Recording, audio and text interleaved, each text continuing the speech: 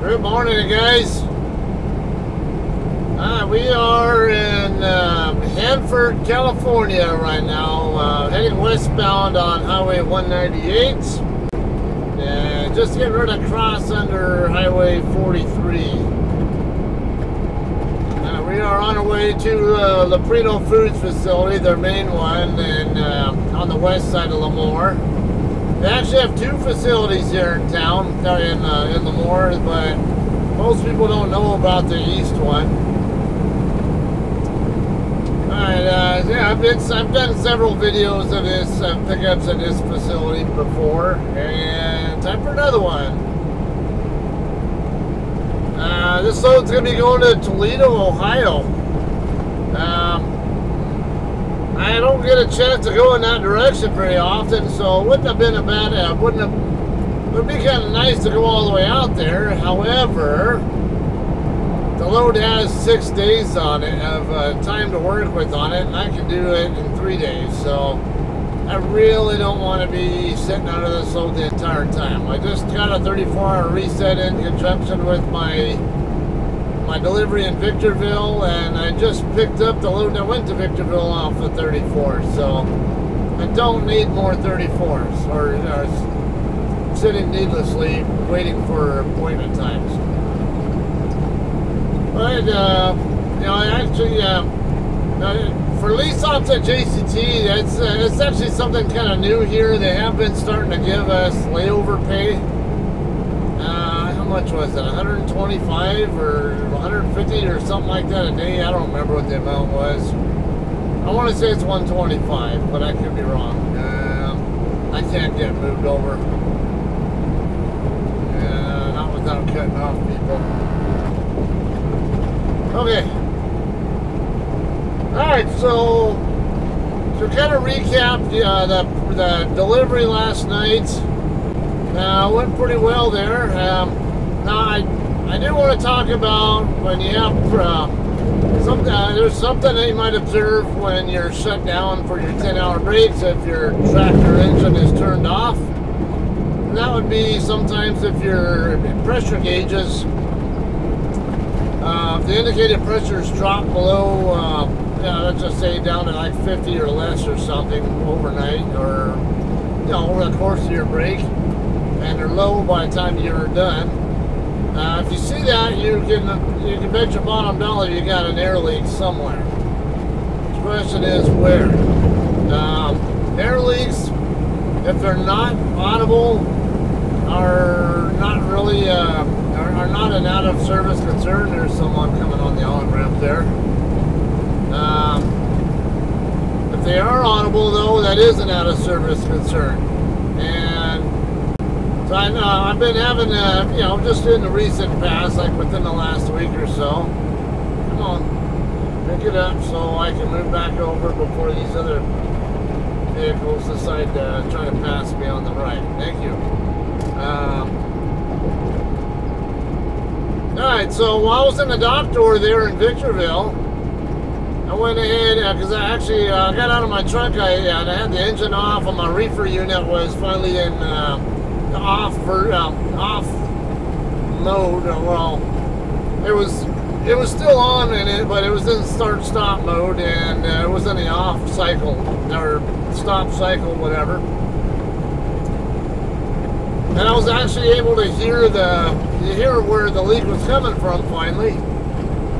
Now, I know there had been a leak, I've been looking for it, but most of the time I can't find it because either my own engine is running, my APU is running, my reefer unit is running, or maybe a next door neighbor's truck or whatever is running, or next door neighbor's reefer unit is running, or whatnot. And this was one, I knew it was the tractor because I was getting the problem even when I was bobtail. So if I get those kind of leaks only when the trailer, only when I have a trailer hooked up, that I know it's the trailer that's causing it.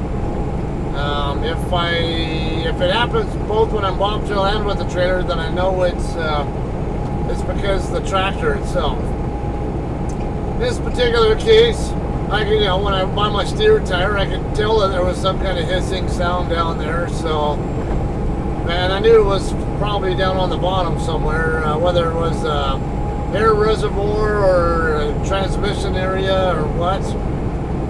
So when I got through checking in at the receiver, after I got through docking in and checking in, whenever I get back to my truck, I decided to climb underneath it and look for the source, and I was able to find it. There's a small green 1/4-inch air line that goes to what I guess is the vehicle speed sensor. It's on the back of the transmission. Right there is a quick connect fitting where on that line there, where it goes into the basically into that valve there. It's on the back end of the transmission. That's where I found it leaking from. So now this load here I'm going to be picking up. The natural route would be to take I-15 all the way up to Cove Fort, Utah, and then take I-70 across to Denver, and then I-76 up from Denver to Big Springs, Nebraska, and then I-80 across. Because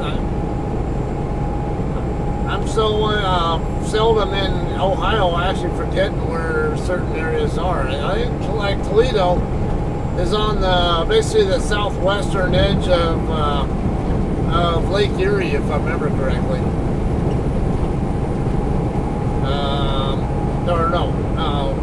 Was that Lake Huron or Erie? Yeah, I think it's Erie. I just forget. Yeah, Lake Erie. Something like it. It's alright, anyway. Alternatively, during the winter time, or when JCT drivers are not allowed to use I-70 in between the Utah line and Denver, I might usually take I-15 up to the Salt Lake City area, then take 80 across from there. However, with the amount of time I have on this load to work with, plus the air leak, will instead opt to take that load across I-40, where we have a lot more trucks available where I can possibly swap, or possibly even drop it into Oklahoma City or some pulled up drop yards and get something else that can keep me running or something, if all goes well.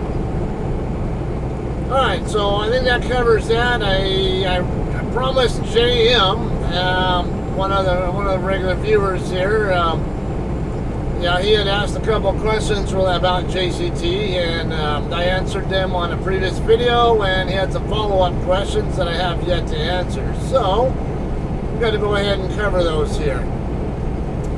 Alright, so for James' first question is, can you use other fuel cards or discount apps at JCT? Now, he's talking, I didn't quote him verbatim, but he wants to know about, like, let's just say Mudflap, or maybe your own fuel card like Nastic or something. And the answer to that is yes. You don't have to use the EFS card as a lease op here.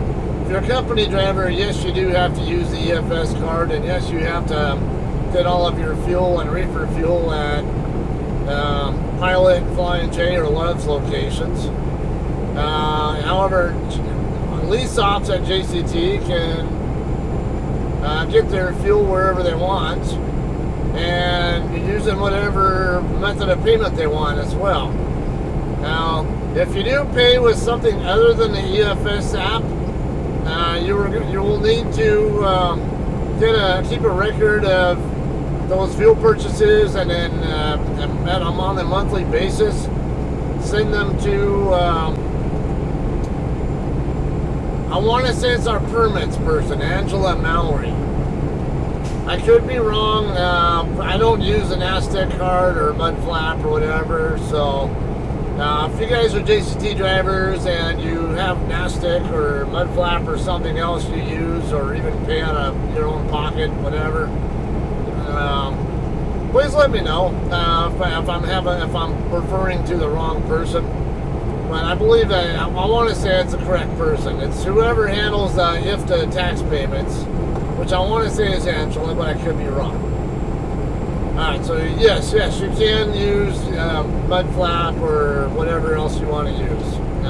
If that's what gives you a better deal and better fuel prices, whatever, more advantageous to you, then go for it. They will actually allow you to do that. Okay, next question from JM was about drop-in hooks in the Salt Lake City or Las Vegas area. You said that you live about 160 miles north of Las Vegas, so I assume that to mean somewhere in the Cedar City, Utah area. Alright, so I inquired about this in our Facebook group, and one of our DMs actually gave me an answer to that. Said that on, okay, in Las Vegas, I know we have deliveries we do in Las Vegas, but all of the ones that I know of there are live deliveries, live unloads, whatever. However, one of our DMs did tell me that in answering that post, that we do have one customer in Vegas that we do drop hooks with. Not much there, but if you're wanting to, let's just say, head home from Vegas and you need to get rid of your trailer, that is an option there where you can drop your trailer out with whatever that customer is. I don't know, but there is a customer in that area that I guess we can drop trailers at. We do have a driver in that area who lives in the Vegas area who informed me that they usually, I think they drop their trailer at that customer as well and then just bobtail home. So that is an option there. Now, Salt Lake City area, I had previously mentioned we don't do a lot there. I know we at least used to do pickups and deliveries at the Americold facility there in Clearfield, which is about 30 miles north of Salt Lake City. I've also done one delivery at a customer right there in Salt Lake City. We're going to get on northbound 41 here, by the way. And then the very first exit is on Highway 41 will be the one we're going to get off at. Okay, so from what I was told, we do still do some pickup and delivery activity up in that area. It's not much. Again, it's kind of like Vegas. There is stuff there, but very little.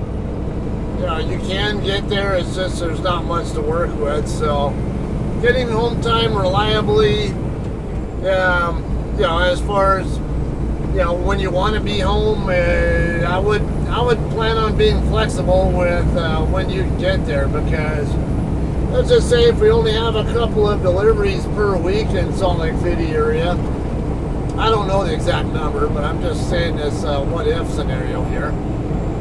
And this is good information for anybody in general if you drive for any company. If you live in a particular area, if there isn't much inbound freight into the area you live in, plan on having a harder time getting home when you want to be home. First there has to be a load available there that you can get on that another driver isn't already assigned to. The other things would be, let's see, like I said, if there are only 2 deliveries, for example, in a week, and let's just say one of them's on a Monday and one of them's on a Thursday, and maybe you want home on Wednesday, because you might have a medical appointment or something, or who knows, then you're going to either have to get home on Monday or you're going to have to get home a day late. 2 days early or 1 day late. You pick your poison. So, it's unfortunately just the nature of the beast with how OTR driving works with home time. It doesn't matter. It's not just JCT. It's any company out there. Especially, particularly if you're with a company that does mostly all contract freight, like most of any mega company does, or not even just mega company, but because I don't really call JCT a mega company. We got about 700 seated trucks. We are large though. And we do have a small company feel. In fact, one guy who's brand new to our company, in our Facebook group was asking questions and realizing just how helpful people in the group are to him.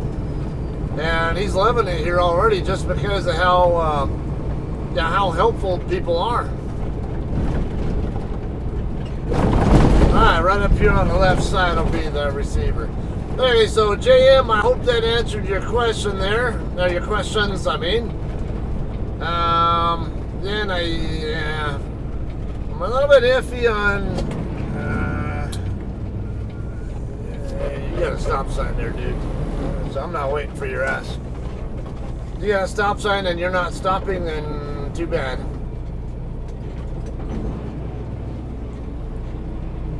Alright, so I know you're really interested in coming to JCT, and I hope it does work out for you if you do decide to come this way.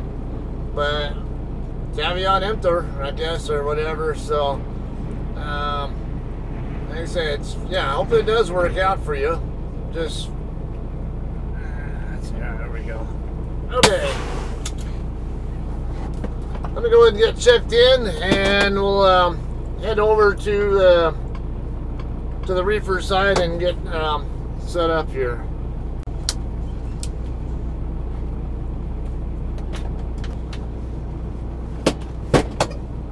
Alright, guys, we're all set up here. Let me just come on, get to the arrive at shipper. There we go. Want to yard move it from here to the check-in area, or where you kind of park when you're checking in.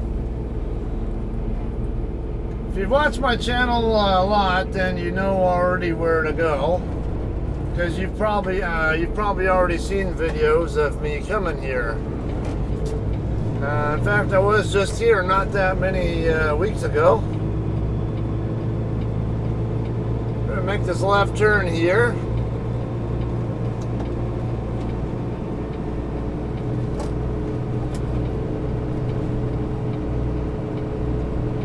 As usual, I see a lot of Gardner trucking trailers over here. I think those are drive-ins. So now I have come here and picked up a load of lactose before, but that was only one time. Almost every other time aside from that has been a load of cheese. Either sometimes frozen, sometimes fresh. There's another JCT right here. We'll park next to him, and that's where we'll be parking for check-in.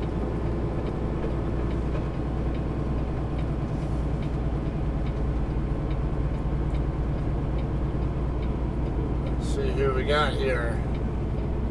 Anybody I know?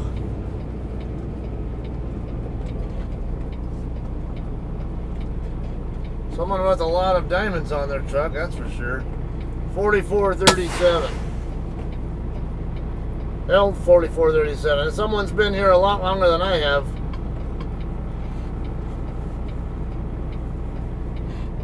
Man, they got a lot of years. I mean, I've been with JCT for 4 years myself, and yeah, the number of diamonds they have on the side of that, diamonds on the side of a JCT truck tells you how many years the person has been there, if they elect to have them on their truck at all. And this guy has look like at least pushing 2 dozen or so diamonds. So they got a good two decades with JCT alone. All right, guys, we are going to be preloading. The trailer's still in the middle of being loaded already, but... You have 5 hours and 23 minutes of remaining drive time. Let me change my status. Thank you. Alright, we are going to yard move drop hook. Alright, so the plan is we're going to drop this empty over in the back. Come on, bird. Get out of the way. I don't want to run you over. Stupid bird. Don't you have wings that you can fly with? Alright, right here, this trailer right here in the first door here that I'm passing by now That's the trailer I'm going to be taking. They're still loading now, though, so she says I can park in front of it, but don't hook up yet. Meanwhile, we're gonna right here on my right side now is where we check in for at the shipping office. Now, it used to be you had to check in at the up on the top floor of those stairs that go up that same building there on the right before I went around the corner there, right before I crossed the railroad tracks. But yeah, I don't know, about a couple years ago, somewhere in that ballpark, I guess, maybe over a year, less than 2 years, something along that line. They moved the shipping office downstairs, so much nicer for anybody who doesn't want a little exercise, or anybody who might have physical disabilities of some sort, whatever, or not necessarily disabilities, but maybe medical issues that preclude you from walking very much or not walking at all. Alright, we're going to drop our empty right over here by where this other JCT driver dropped his.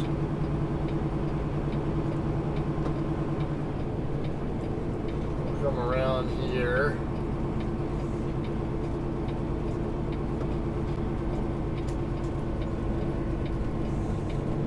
And we'll see if there are any open spots over here. I can see where he dropped his because I know what trailer he brought in here. Might be an opening over here. I don't know. We'll see. I see a lot of shadows, so it's hard to tell. This might be all occupied. No, that's an opening right there. Okay. So we'll put it right here next to this one. That'll be a straight back setup. Okay, wait till we're about 45 degrees off.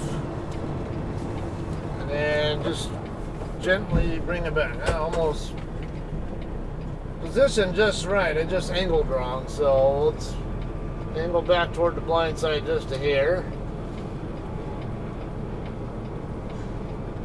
Alright, looks like we're good there. Now they do have concrete pads here, so reminder, try to make sure you're dropping with your landing gear on top of that pad. Like I can see whoever dropped that trailer next to me did not do that. Alright, I should be in the right neighborhood there.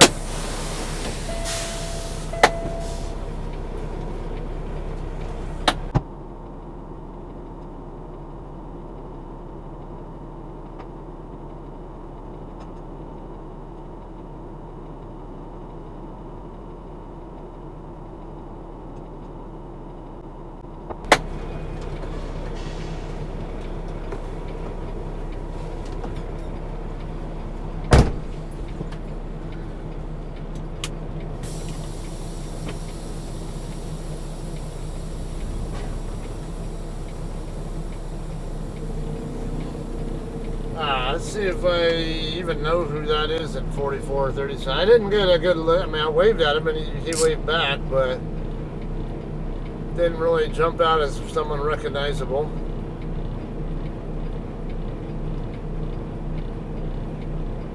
Waiting on my airbags to drop as well, so 4430. Oh, I've seen that truck before, but I don't know who they are. Okay, good there. Raise my bags back up. And we'll go park in front of the trailer and door 2. Okay, I do have one other thing I want to talk about here while on the way there. And that involves doing your due diligence when maintenance gets done on your tractor or trailer. Now, take this also from my experience being a mechanic myself on aircraft. Even when people try to do a thorough job, sometimes details get missed. So, in other words, if you get work done on your truck, don't trust that the mechanic actually did everything they were supposed to do.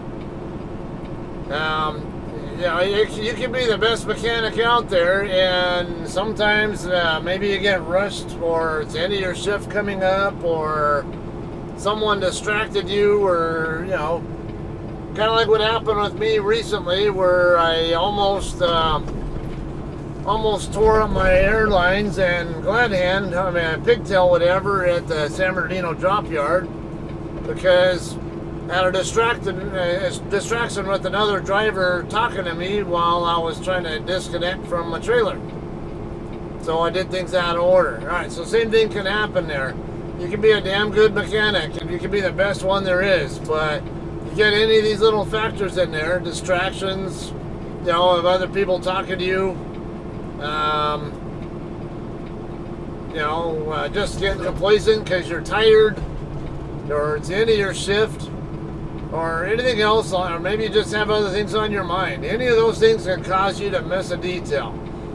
Alright, so I got two examples where complacency actually caused some problems. My good friend Daniel Finney, alright, so he had a problem with an airbag on, I can't remember if it was his tractor or his trailer, but he just got an airbag replaced on one of the, I think it was his tractor. Yeah, it had to have been his tractor, because 2 weeks later, he's back in the shop getting that same airbag replaced, because whoever the guy was who replaced the airbag did not tighten everything down correctly. Let me slide.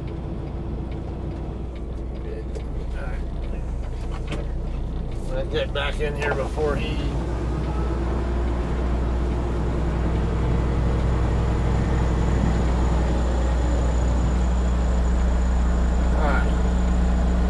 Can't go much further because I got the jack stand thing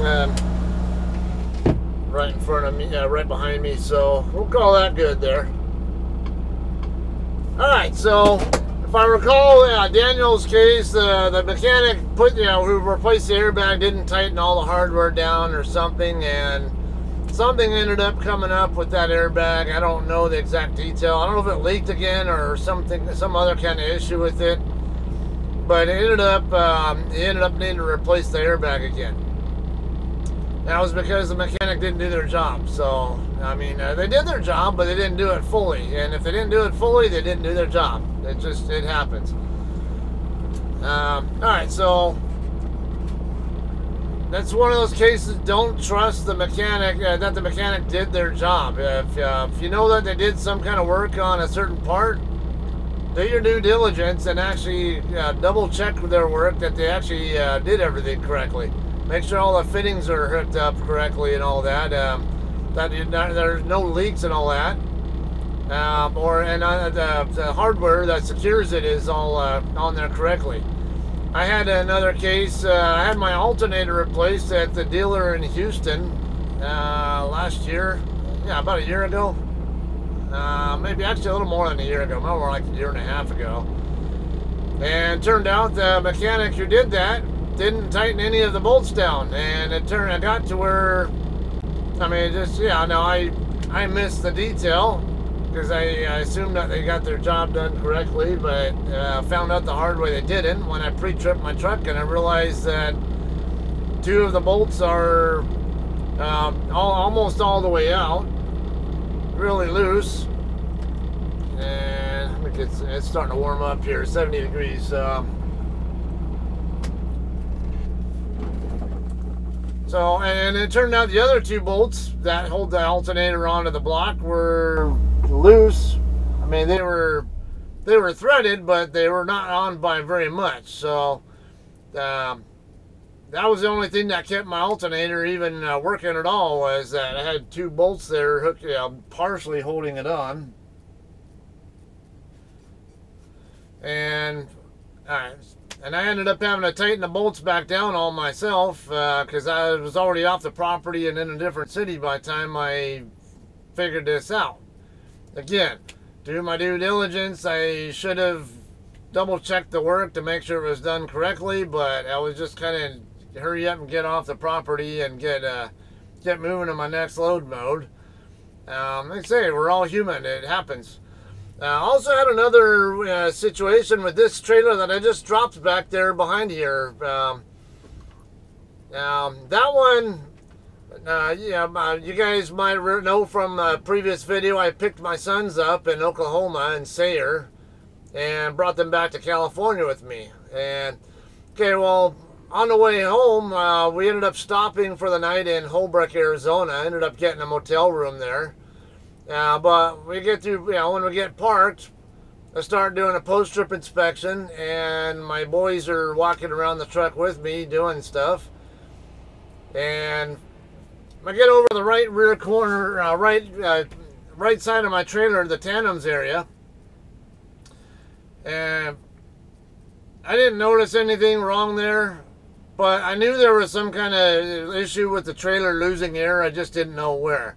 If it's enough time, the airbags deflate, but there were no audible leaks on any airbags, and the leveling valve wasn't venting the air, so, or it didn't seem to be. So, well, actually, I think it was when the brakes were set, but the airbags weren't deflating until a decent amount of time afterwards. So it didn't seem to be an airbag issue, or if it was, it wasn't really consistent with how quickly it would get to where I needed to put more air in the trailer. It turned out, while we're doing this walk around, my older boy Christian, he tells me that there was a leak there. And I'm like, really? I don't even hear anything, because all I hear is my reefer unit, and I'm in the wrong position because I'm out in front of the tire.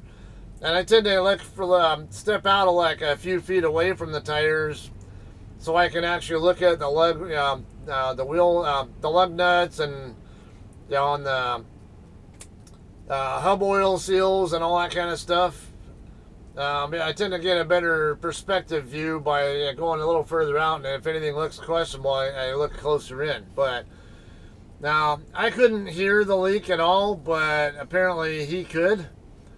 And it turned out that, as I told him, because I ended up putting my head in closer to the wheel, and then I could finally hear it.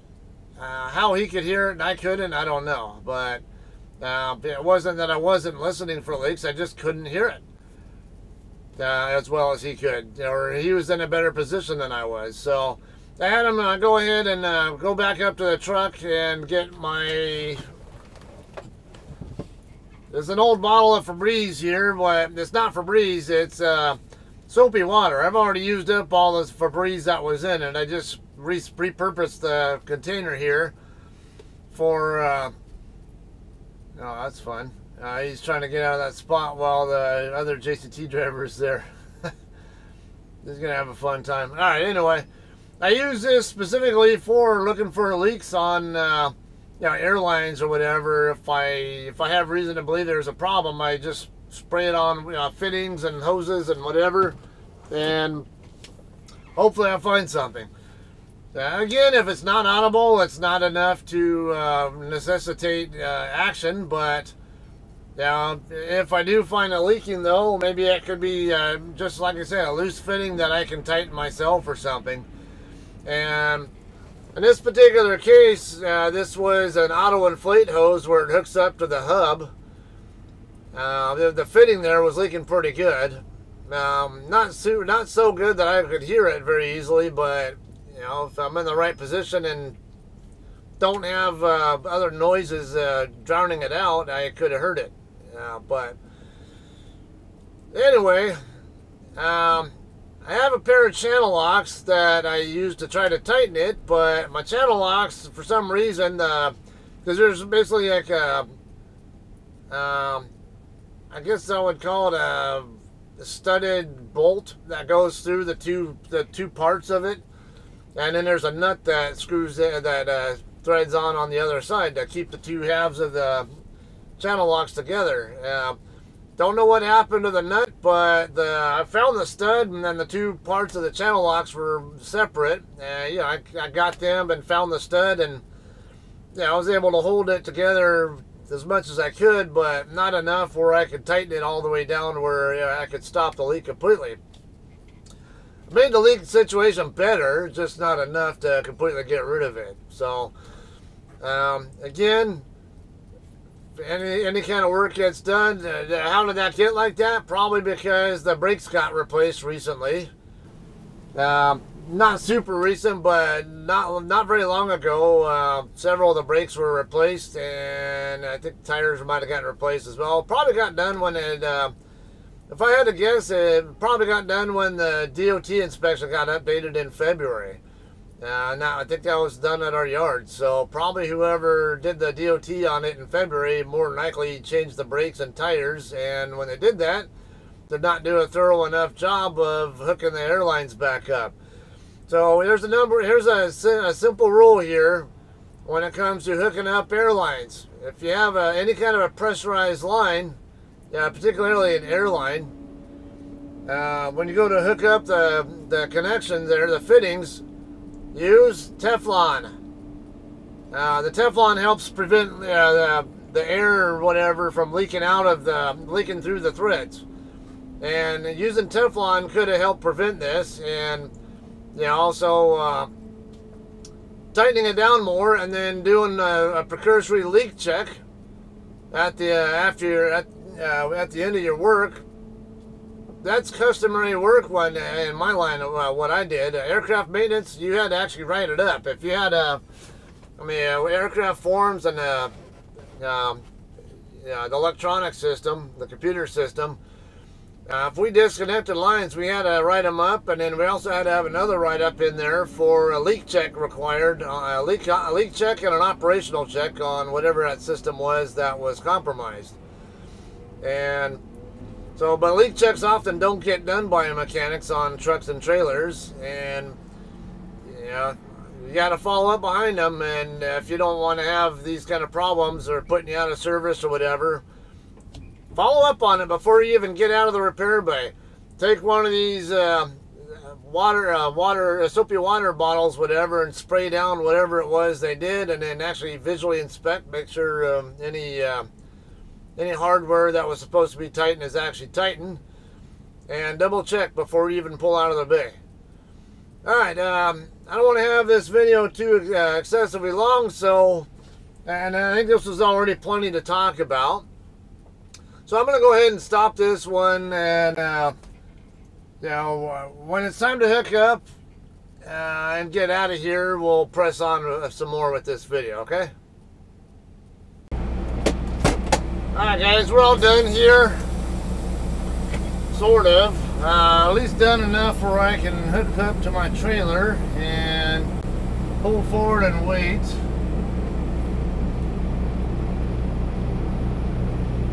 Oh yeah, we got good contact there.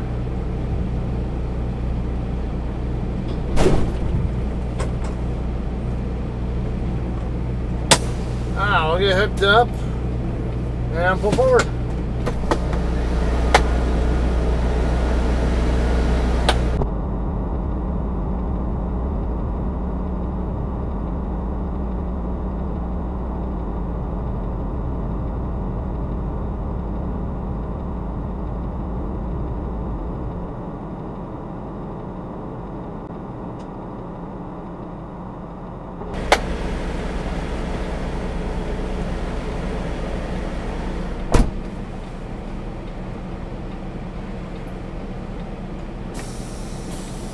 Alright, I don't think there's going to be enough room to get my right door closed. I can try, but I might have to, normally we pull away from the door and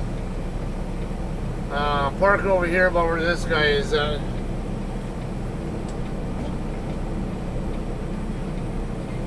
See if I can get it shut there. Also, you need to put load locks in, at least one, if not two. It won't seal you up if you don't.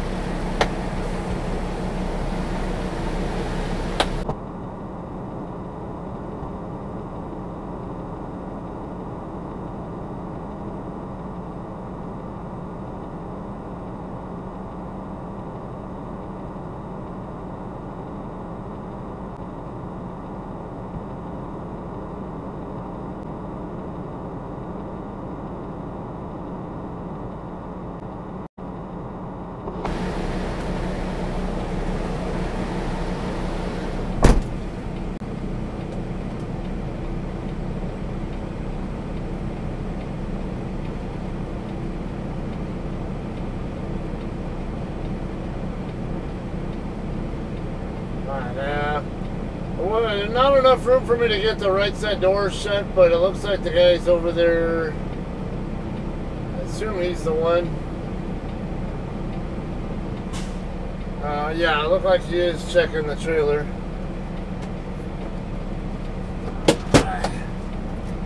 Hang on. I gotta get further away from the. It's too close to the wall.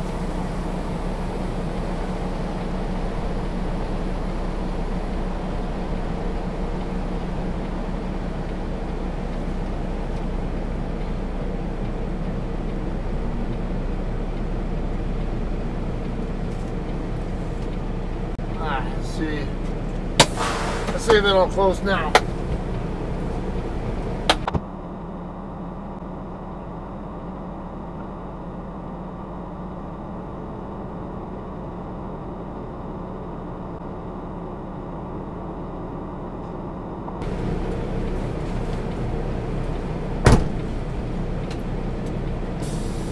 Okay, so my 14-hour clock is going to run down.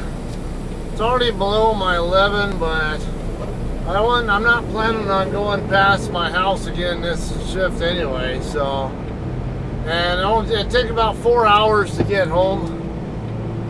Not ballpark. I got 5:12 right now, so I don't even care if it's in drive or on duty yard move status, because either way, I can't use my whole drive clock anyway.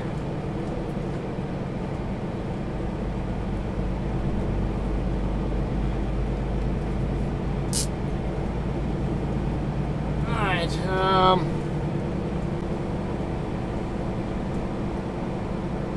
head back out, scale out, and hit the road.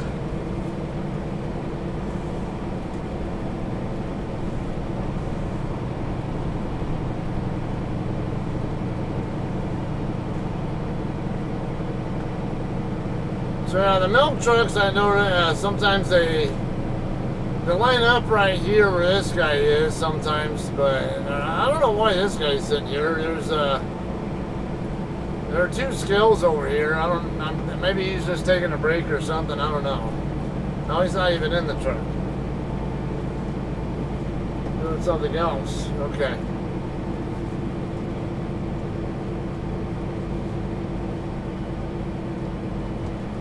Now they do. I can do scale my check my axle weights as I go across. Then I'll know how good I am. If I even need to really scale it right away.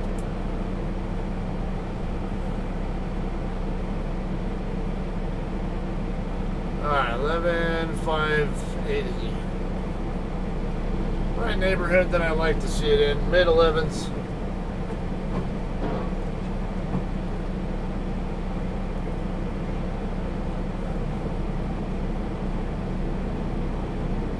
$44.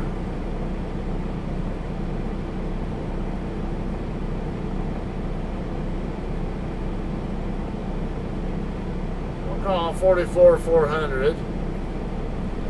It's just a little bit less than, I think it's 33,000 pounds, so we're good there.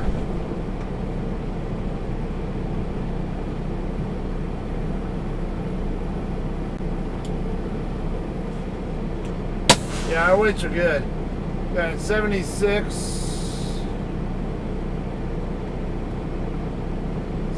something, 560-ish, I guess I'll call it, I don't know, somewhere in that ballpark.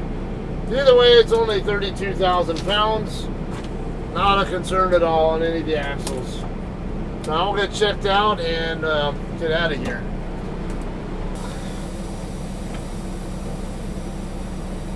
Alright, let's get off the scale and out of the way so that guy can check out. And we'll hand Jim our info.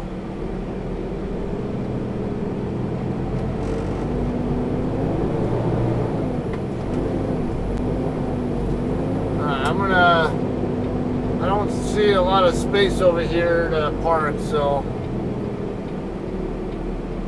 just come over here just briefly, have my four-ways on. At least I'm out of the way where other people can go by. Alright guys, I got a departure call sent, but I still need to send a loaded call. I will go ahead and do that after I double check the weight. Oh. Go for it. Did see him coming out. I was starting to pull forward and then he came from behind me and, you know, from the other side though.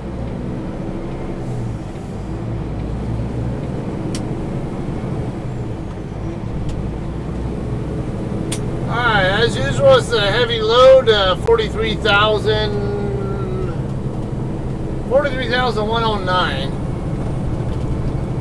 And gross weight a little bit below 77,000. Thing on the scale ticket thing they gave me, it doesn't really show axle weights per se, but it does show one that says 34,600.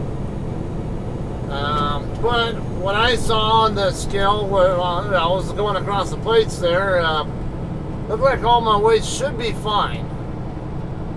But I will go ahead and double check it. I'll stop in Tulare at the Flying J and get a scale ticket, especially given the fact that I might end up having to, hopefully, if all goes well, I'll drop it or swap it somewhere anyway. Oh, you don't want to wait for me. Go.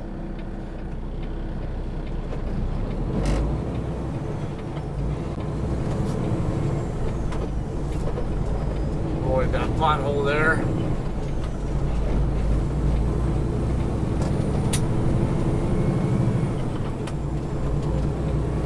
Alright, so yeah, I'm gonna be real tight on the time getting back to Victorville. Yeah, I'll be doing a 10-hour break at home in Victorville, and then run again sometime late tonight, probably midnight-ish, whatever, get rolling again. Get moving down the road, and if all goes well, I get to our terminal in 2 shifts. 2 very long shifts, but I can do it. Tentatively, that is my plan, so. And then hopefully I can drop it at our terminal and simultaneously get that air leak on my tractor checked out, or I might be, I don't know, I might be able to get a quick connect fitting somewhere. I think that's all it is, just a quick connect fitting. Should be able to just buy a new fitting for it and climb back underneath there and swap it out. Again, use Teflon. And if someone doesn't use Teflon, then you call them on it. Like, why are you not putting Teflon on that pressurized threaded line there when you're supposed to be? Okay, we're gonna head on 198 eastbound, and I will end the video up here. Just so you guys kind of have an idea how the interchange looks, if you haven't already seen from previous videos of me picking up here.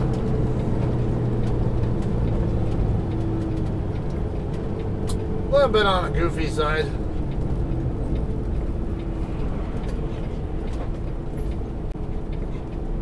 Swing extra wide here. It won't be any issue in anyway, but want to make sure the tandems also don't have a problem across the lane here with that sign.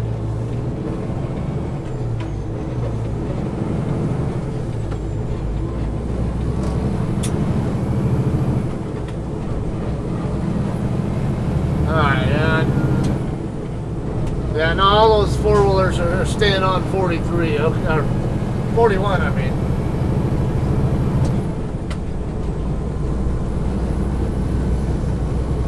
Alright, so plan of action here is 198 east to 99 south and 58 east from Bakersfield over to, well, if I didn't live in Victorville, I'd be going to Barstow and get on I-15 northbound. And then go across I-40 from there.